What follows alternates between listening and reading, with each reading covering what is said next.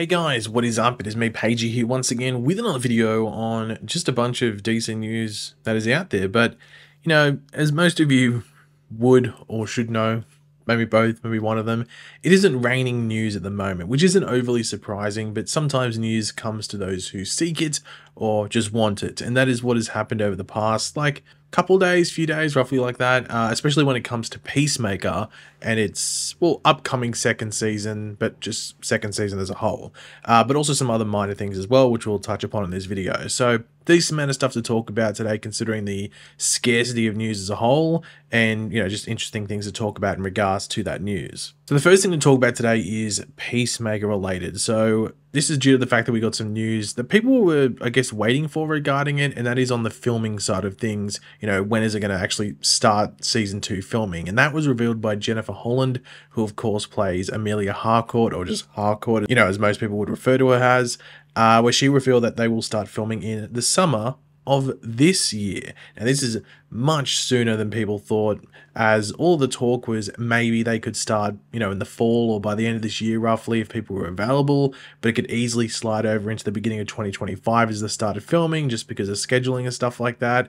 And then of course James Gunn is now in production with what is now known as Superman, or formerly Superman Legacy, so you would think that they might finish filming that up and then get into Peacemaker, maybe even like a month or so break after that finishes production and everything like that. But yeah, it was confirmed by James Gunn that summer is the start of shooting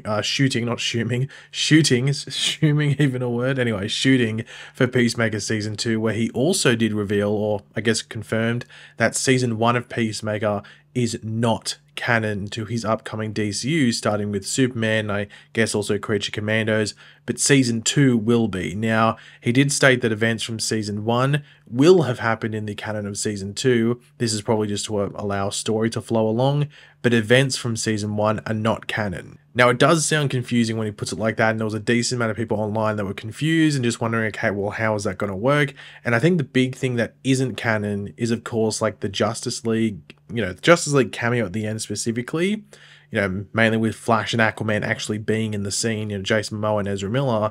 But I think also just the overall references and name drops of certain heroes or even identities, especially the heroes that already existed in the DCU at that time, like Flash, like Superman, Batman, Wonder Woman, of course Aquaman's mentioned a bunch, obviously appears as well, Green Arrow, even though that character wasn't established in the universe, and just some other characters like that were all mentioned. And in James Gunn's new DCU that's coming up in the canon there, do all of them exist at this point? If not, then you'd sort of just want to clean that slate, at least to the extent where, they wouldn't be mentioned freely in conversation. Are they relevant enough in this new canon in the DCU where they'd be brought up, oh, you fly around, you're like Superman, or you're as quick as the Flash? Would that happen? Or do they not exist at all in regards to the public eye at the very least?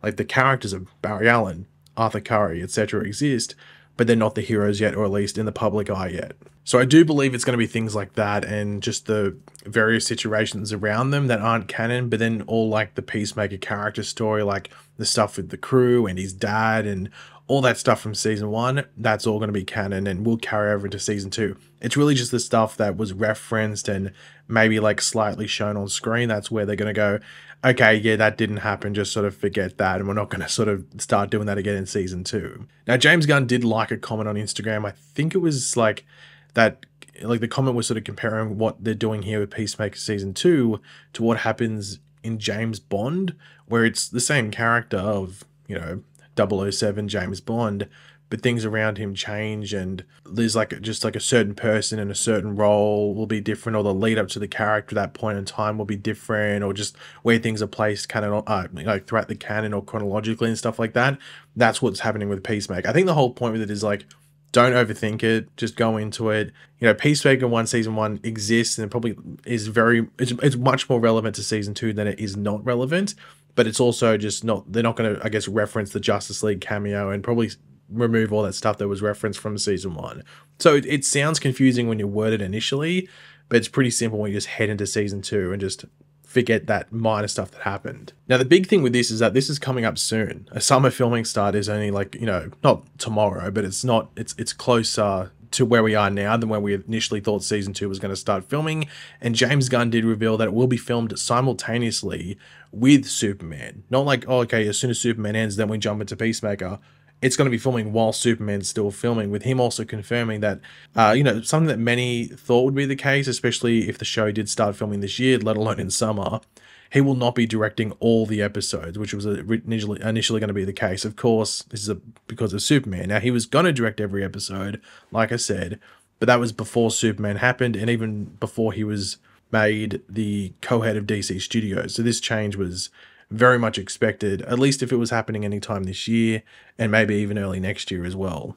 But he isn't directing no episodes. He will direct some of the episodes. I would assume that they are some of the later ones. I think it's 8 episodes, I think, so he might direct the final 2 or 3, unless there is a pause in production for Superman at some point for whatever reason that might be, and he's able to film an earlier episode or episodes, maybe the season premiere if that lines up. That's just a wait and see, of course. I'm not too sure what their timeline was for season 1 filming, like per episode. I would assume it was about 2 weeks. But yeah, I'm not too sure, so it probably just depends on scheduling. Now, Waller, or the Amanda Waller Show, that is still coming. James Gunn did touch upon that, and it does appear it's going to be the show following Peacemaker, both in regards to the filming side of things, but also the release date side of things. But James Gunn did clarify that it was stunted a bit by the strikes, so it is just getting back on its feet after that setback, and it's rolling along now, but it just got a bit of a setback because that strikes, just like a bunch of other movies and TV shows and everything did as well. But Waller was in that the middle of its writing, I think. Like Peacemaker was done, I think, or at least Peacemaker was just done by James Gunn, and he was focusing on that by himself, while Waller has a bit more of a creative team behind it. So a bit of a delay, but it's still getting there. But it does seem that the release date, or the release schedule in order, I guess, for this DCU that's coming up is obviously Creature Commandos, which comes at the end of this year, Superman middle of next year, Peacemaker season 2 probably very soon after Superman, like maybe in the fall of next year, maybe just before that, and then Waller whenever that might be. That appears to be the release order for the upcoming DCU, and then presumably Supergirl to follow after those ones. But of course with Supergirl, there's no director confirmed at this point. There's a rumor about a couple of directors that it might be attached to that, but there isn't one attached at this point. At this point, at the very least, yeah. But, I'm sure we'll learn more about the release schedules or the orders specifically in the coming months. Maybe at San Diego Comic-Con if DC has a presence.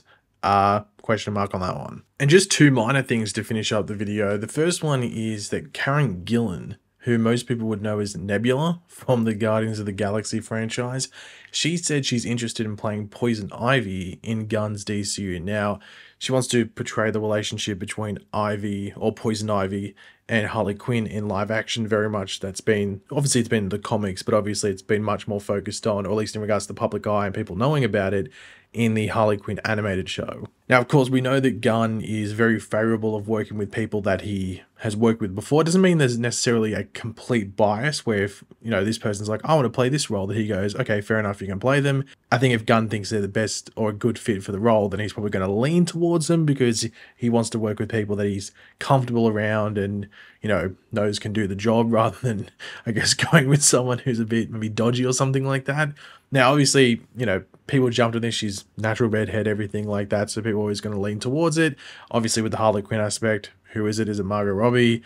I saw something that, I think Gunn had replied to it. No, Gunn had liked something, and it was about, it wasn't specifically about Margot Robbie, but it was about, keeping people on, and the comment was sort of suggesting that some people are still going to stay on from the previous universe, but it wasn't going to be many. So I think Margot Robbie's Harley Quinn is probably one of the ones you're probably going to see stay on, but it probably depends on Margot Robbie and what she wants to do.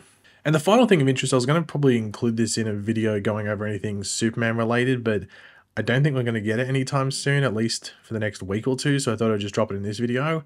But there was a report that we know that they were filming the Fortress, or, well, I don't know, James Gunn didn't call it the Fortress of Solitude. I think he just called it the Fortress, but it's the Fortress of Solitude. Maybe they're not going to call it that. I'm not too sure in the movie. We'll wait and see. But the whole situation in Norway where they were filming there, we know that Superman was there. We know that they filmed some stuff with Superman. Now, apparently also on set was Lex Luthor, played by Nicholas Hoult, and his crew of the Engineer and Eve Tessmacher, and maybe Otis, if that character's going to be there, but at least the engineer and Eve Tessmacher were there apparently as well. Now, this is not confirmed. There's no photos or anything like that. This is just a report that's coming out. So make of that what you will in regards to theories as to what is happening there and if that is actually the case and everything like that. But I think that's interesting. I know what the scene would specifically be. Maybe they filmed a couple of things. So they filmed like something that happens in the first 30 minutes. And then the thing with Lex Luthor and those other characters is in like the last 30 minutes or like an hour and a half into the movie or something like that. So maybe that's what's happening there. But yeah, I thought that was interesting that they weren't just filming with Superman, if that was the case. But I guess if they were going to film anything that was in the snow, they're going to film as much as they could if there were scenes that took place there. So get it all done in one trip rather than have to go back there 6 months from now or something like that. But yeah, guys, thanks for watching. Hopefully you enjoyed the video. If you did, it'd be awesome if you could drop a like on it to show support. Let me know in the comment section down below your various thoughts and everything we went over. And of course, if you are new to the channel, make sure to subscribe. And I'll catch you guys later. Goodbye.